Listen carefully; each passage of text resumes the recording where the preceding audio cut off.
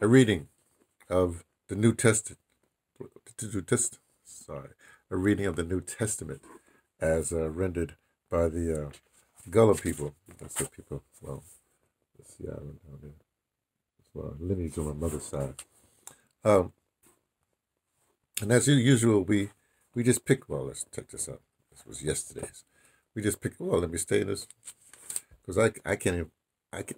First of all, I need my glasses because the Gullah Bible is based on the uh, the New Testament of the King James version of the Holy Bible, and they have the King James version is there, and this is the Gullah here, so the font is pretty small, so I actually need reading glasses to do this.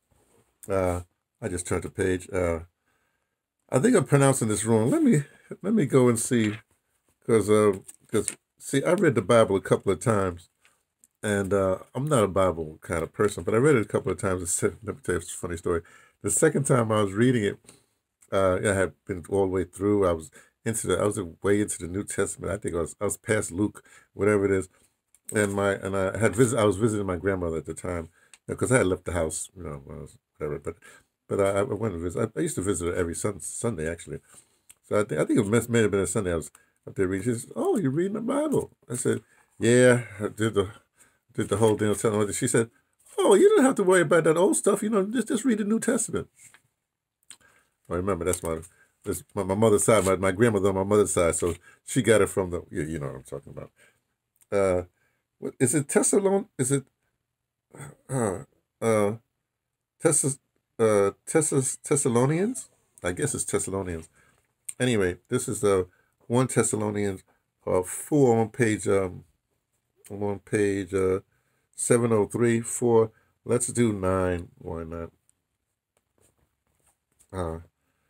There ain't no need for right honor about how honor ought to love honor Christian brethren, cause God been laying honor for love one nada. Noda. And that translation is, but as touching brotherly love ye need not that I write unto you, for ye yourselves are taught of God to love one another.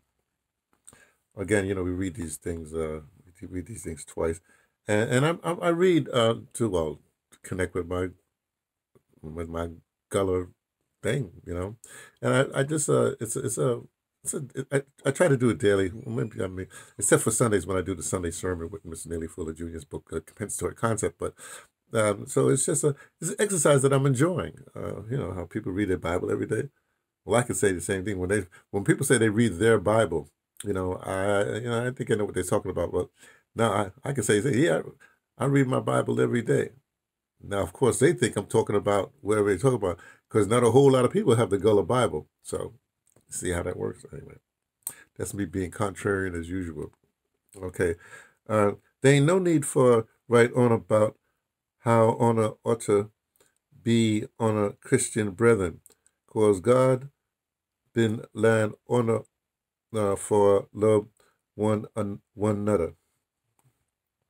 Again, the translation is, but as touching brotherly love, ye need not that I write unto you, for ye yourselves are taught of God to love one another. There's a reading from me, T, from the Pattersons, Taking the Train to Tibet, letting you know what I only suspect from the Gullah Bible, my people's Bible.